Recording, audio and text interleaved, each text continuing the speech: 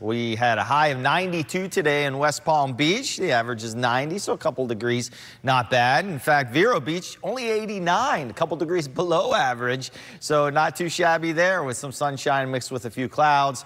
And rain chances now pushing pretty much to the west and to the south, picking up more of a easterly and northeasterly flow, so everything's drifting farther down to the south. Pretty big storm over the lake right now. That'll head down to the south, just west of Belle Glade there near Clewiston. Another little shower there just along this boundary. That could spark additional activity here as we go through the evening, but I don't think we're going to see that big push all the way back to the coastline. Temperatures currently not too shabby. 86 degrees in Fort Pierce right now, and Vero Beach 88 in West Palm. And temperatures tonight will drop down through the 80s this evening. It'll stay real muggy because we don't have that rain to help cool us off like we did before.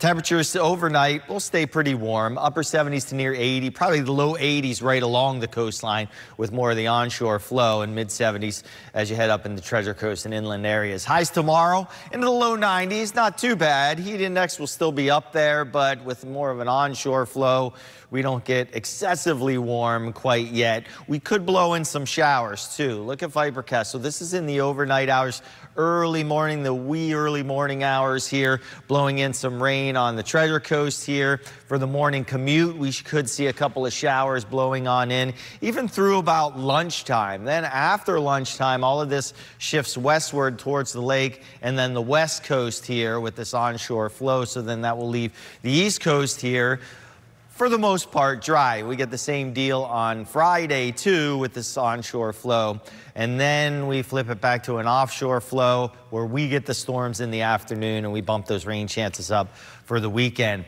Hey, this guy out here, been tracking it forever. It's down to a 10% chance. Slowly but surely we're getting rid of the chances for that one. Not really expected to develop, and regardless, it's staying in the North Atlantic.